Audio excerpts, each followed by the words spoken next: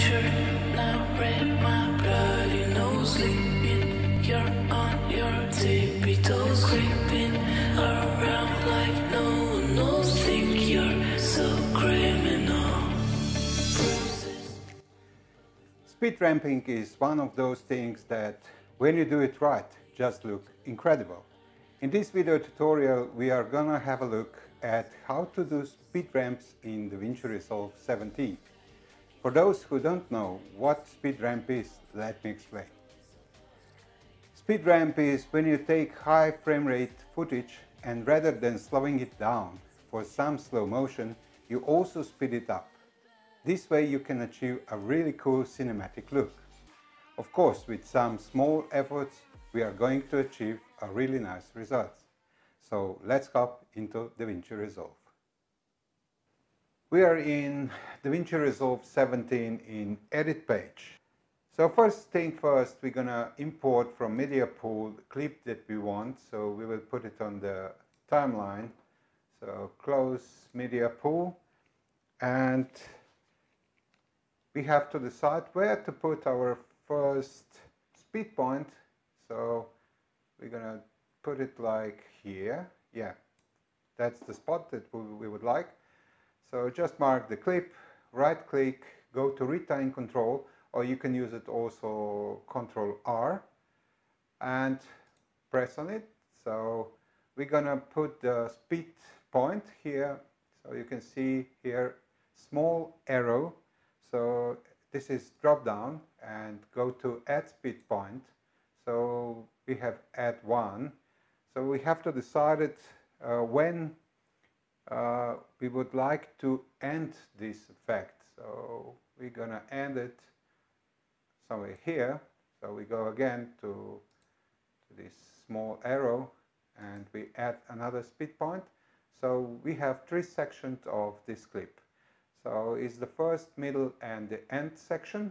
So we would like that first section would be fast, the middle one slow, and the end section fast as well. So how we gonna do that? So we gonna to this small arrow, press on it and go to change speed. We're gonna go to 400%. So we will speed it up, and we will leave it at the time this one and go to the end of the clip and just press it 400 as well. And the middle one, we will slow it down, and we will slow it down on 50%. So what we have done till now, let's check. So fast, slow, and fast again. It's a bit choppy, but we're gonna solve this as well. So what we're gonna do, we're gonna right click the mouse, go to retime curve. We're gonna lift this a little bit, that we're gonna get some space, and go to, on the left hand side corner, you see a small arrow. Just press on it and you will see the option that we have on this. So just uncheck retime frame and check retime speed. So this way we're gonna see basically the speed that we have. We decide the first part of the clip, it will be 400. So the slower one, 50% of the speed, and 400 as well for the last one. So those two, first and last, they are 4 times faster than the original speed. So this one is half of the speed of the original clip. So what we're gonna do, we're gonna press this circle or dot and go to this sign here, press it and pull the leverage, go to the other one, press on the dot, go to the left one as well. So, and press a little bit more, that we just get this nice smooth effect. So what we're gonna do, we press Ctrl F and see what we have done. So it's a bit better, but you can still see a small glitters or some, it's not so smooth. So let's do another thing. So we will close those things, all of them, and we're going to go to inspector. So in inspector you're going to find on the end retime and scaling. So retime process, you will go to drop menu and click on optical flow. Also you need to go to motion estimation and open the drop down menu, and don't go to speed warp because it will stop your computer. You can do it before you export the video, but for the time being it will be good to enhance better. So this way we can see what we have done with that tool. So let's go back. Computer is still rendering this. You can press Ctrl F to see the full screen and go and see what we have done. So this is really nice effect that we can see that it's smooth and it's really something else.